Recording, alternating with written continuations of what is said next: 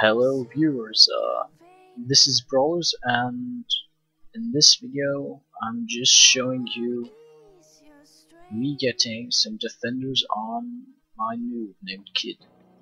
I started with 5.2k tokens, as you can see from the beginning on, and this is just what I've been doing for the day, basically, getting tokens and then getting defenders.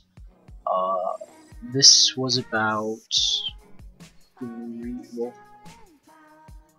2 hours and about let's say over 2.5 hours of recording material, just getting the tokens. I don't know how long that took, but it was also quite boring, as you can imagine, but also interesting because I was kind of excited getting a stock up on defenders, and I wasn't going to actually expect them to be this fast, but as you can see, after around let's say 2.5k tokens, I only had 5 defenders, and so the ending really surprised me what I had for an amount, as you'll see soon.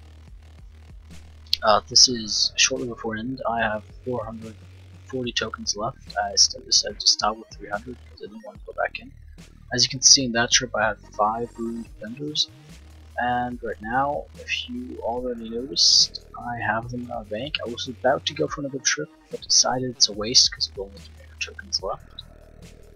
So I took out my defenders, which counted 21, and that with 5.2k tokens, I think that's not bad.